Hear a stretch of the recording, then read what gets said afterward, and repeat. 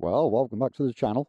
Thanks for joining me today. I'm out again on the Aprilia, the new Aprilia, or my new Aprilia, RSV4 Factory 1100. So it's a little bit grim today. Yeah, a few spots of rain. Roads are a bit damp, but we're going to jump on nevertheless. Just take it a little bit easy and yeah, just go for a little ride and discuss my sort of initial first thoughts on the bike. I'll spring her in a live fire up.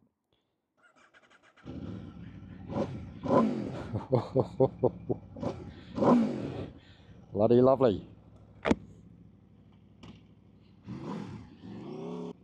I had a little ride out yesterday, and to be perfectly honest, I had a new pair of boots, a new pair of Sidi Vertigo boots, and I actually absolutely struggled with the gear shifter. To a point of where I actually thought that there was an issue with the quick shifter, and you know, the transmission, if you like. But I've got my old sort of worn out ones on at the moment, and yeah, I'm having no problems at all now. So let's put that one to bed. I did get a bit worried. I thought, oh no, you know, what's going on? But there is a, yeah, there is. I'm gonna have to, I don't know, maybe wear them around the house or whatever and just soften them up a bit, because I had no feel at all on the gear shifter or the rear brake pedal. Still running the bike in at the moment, obviously. But yeah, anyway, we're going to discuss my initial sort of first impressions of this machine.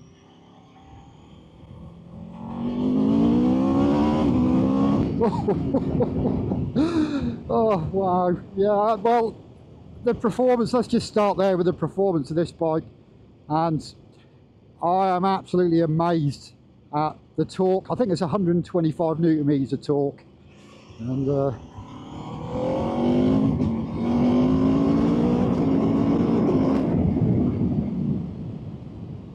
whopping 217 bhp, I believe, for this machine. It's absolutely amazing. I'm not going to do a review on the bike. There is, I mean, this model is, it's been out since 2021.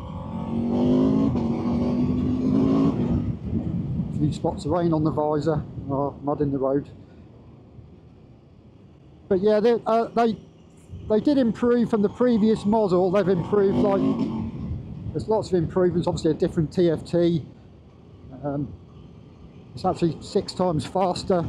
The Aprilia, or the APRC, which is like the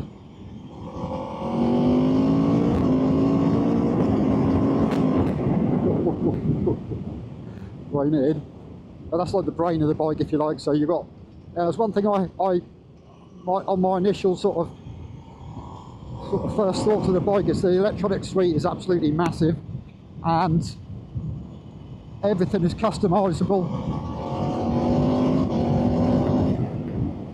So I'm trying to keep the revs below a certain amount here, but yeah, you know, the rider modes on here, let some air in. The rider modes you've got, it's very easy to switch between the rider modes with this button here, so you can go from sport, street and user. Now I have actually had a little play around with it, and I mean, the map I'm on at the minute, as you can see on the display there, let me just move it across. So yeah, you've got traction control on 5, which is adjustable on that paddle down the bottom there, and you've got wheelie control on 2. You've got 3 settings for the wheelie control. I mean, I like a little bit of liveliness from that.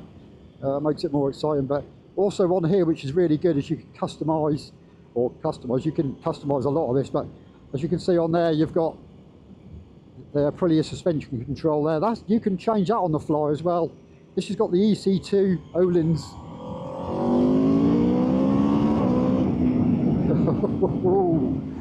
suspension, so you can change that. I haven't really messed with that at the moment. I'm just sort of getting used to the bike really, but you can soften it up. It's a little bit stiff at the moment. That's on the active suspension at the moment, so you've got 3 settings on the active and 3 on the manual. The manual one obviously doesn't have that active suspension control, if you like.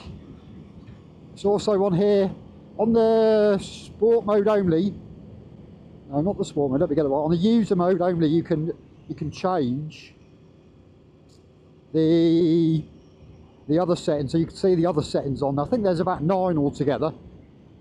So you've got Aprilia engine map, which is on 2 on this one. Go a little bit easy, keep the shiny side up. Oh my god. Yeah. Won't be going through there. Not going to make it. Oh.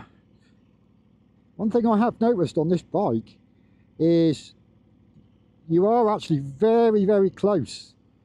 You could actually squash your hands there. Close to the fairing, the front fairing.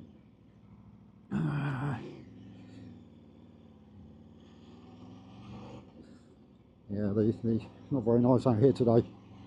And I also noticed as well, I don't know whether it's just the position of this bike, the clutch lever on this bike. I'm using the clutch at lower speeds. I don't generally use the quick shifter. I don't think it does the gearbox any good. Let me know in the comments on your views on that, but I always generally just use the clutch at low down speeds. But actually it's very close to this, there's like buttons here, plus and a minus.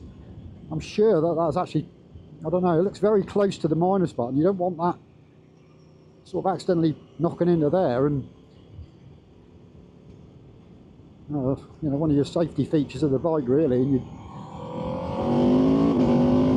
And anyway, back to the settings. So you've got engine braking as well, and on the sport setting that's set on 2, ABS on 2, and launch control, Aprilia launch control on 2.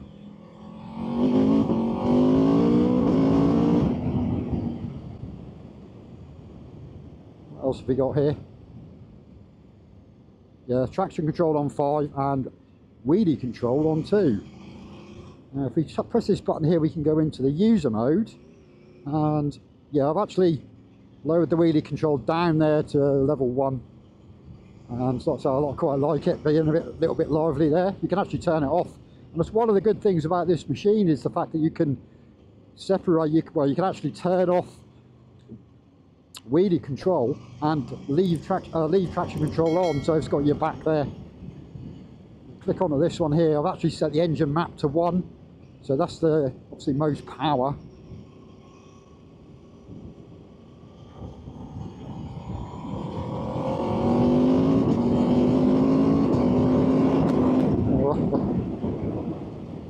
Very slick there. The quick shifter and the blipper is seems very smooth. Like I say, I did get a bit worried yesterday.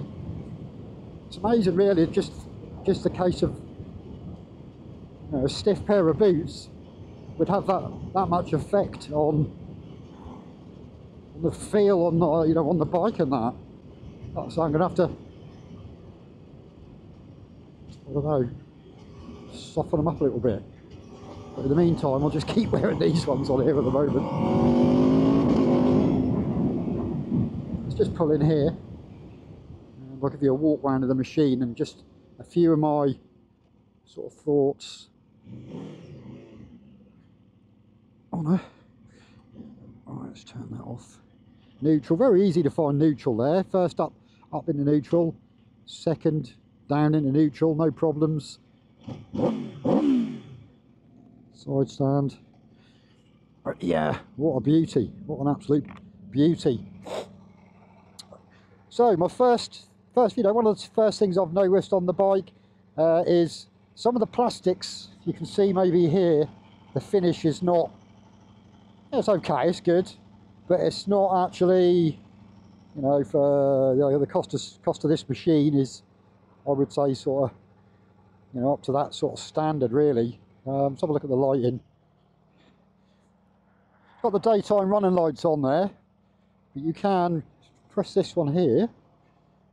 Quite nice. I might leave them on actually. Very nice that. Indicators. They're not in the mirrors in here in the UK. I think in the States the mirrors are in here, I think. Correct me if I'm wrong. But I'm pretty sure they're in the mirrors, but on here, we have them on here, on the machine.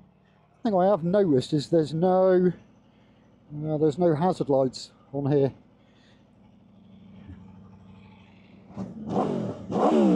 You see the exhaust valve open there actually when I... Oh, I did anyway. Right, another thing I will mention on here is this being a 217 or horsepower, whatever this bike is, it's got cruise control,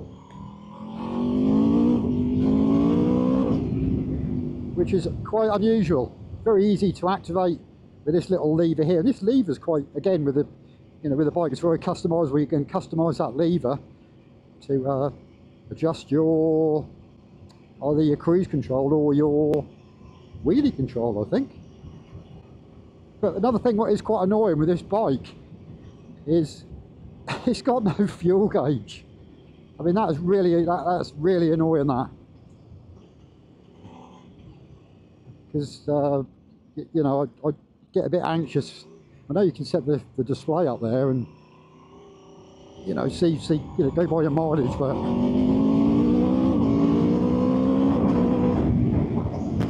at the end of the day, do we really want to be doing that? I don't really.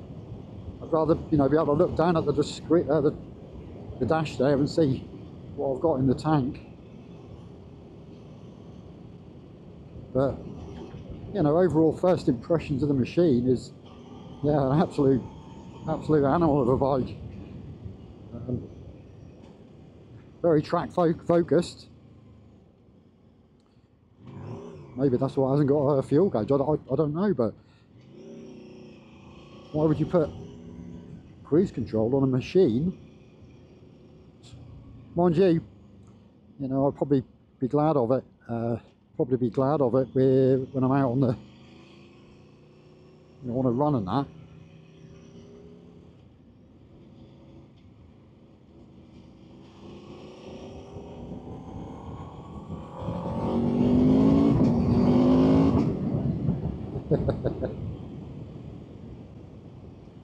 Very confidence inspiring as well, this machine.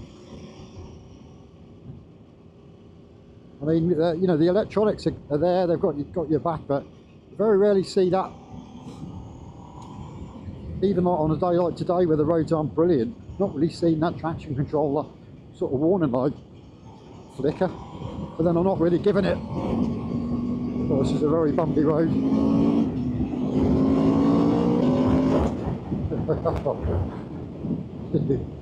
The tyres probably aren't going to retain much heat on a day like today. I don't know what the temperature is, probably about 7 or 8 degrees, so it's not absolutely freezing. But what else can I tell you about the machine? Oh, here comes the rain. I sort of hung off before I came out because the forecast did say it was going to be dry, but obviously not.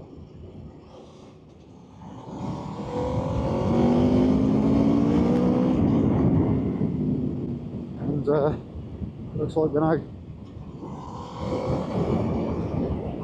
be a little bit careful along here. It's very bumpy, very bumpy. This is probably when you could do with just flicking across to another suspension setting in the user mode, where the bike is softened, right down. I mean, I come down this route quite a lot, so I kind of know where there's some nasty bumps along here.